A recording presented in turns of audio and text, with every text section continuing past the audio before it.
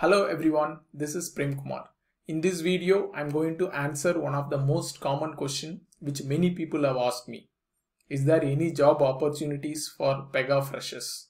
A short answer can be, it's not that easy, but I would not say there is no opportunity for Pega freshers. There are little opportunities. But before that, let me explain you how a job opening happens in a service-based company. Let's take XYZ is a banking organization and they want to build out a Pega application. So definitely they need some Pega engineers to build the Pega application. They may have different service provider vendors like TCS, Cognizant, HCL. There can be different service provider vendors and different organizations may have their own preferred vendors. Let's say Cognizant is the preferred vendor for the XYZ organization. Now they will ask the delivery manager of Cognizant to deliver a Pega team that can help with building this Pega application. That is where the resource allocation takes place, the billing takes place. The service provider's delivery manager will try to assemble a team. Maybe first they may look for the internal assignment, the internal Cognizant employees. If they can't find any internal assignments within Cognizant, then they may have some job openings, maybe a post published in LinkedIn where you can apply for jobs and interviews can be conducted to hire some external candidates.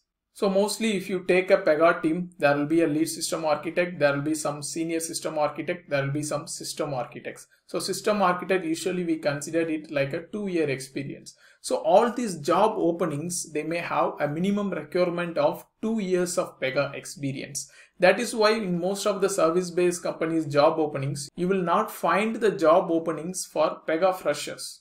And one more thing is, these service-based companies, they may have their own academy where they will train some freshers into different technologies. In 2013, I was trained into the Pega technology and then I was assigned to a project as a trainee. Similarly, the service-based companies, they can train the freshers into different technologies and there can be few Pega badges coming out each year and they may get assigned to different projects. Again, most of the time, this will be like a random assignment. You cannot decide under which technology you may get trained. So this I have seen in most of the academy in the service-based companies. So this is all about the job opportunities in any service-based company. Next is Pega also, they have their own UAP program, the University Academy program, where they go to universities or colleges and then they train the people, maybe the 3rd year or the 4th year people, they may get trained with the Pega technology. And they may also appear for the system architect and senior system architect exams.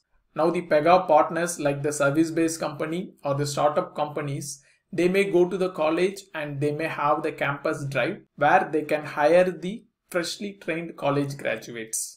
So now you may ask me, so where is the opportunity for freshers?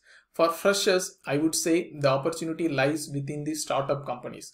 If you see in LinkedIn, there definitely you will find at least few job openings for freshers drive, and specifically that will be for some kind of startup based companies. The main reason for startup companies hiring freshers is also like the budget allocation, because the freshers, they may get paid less and so they can easily accommodate a lot of freshers into their projects.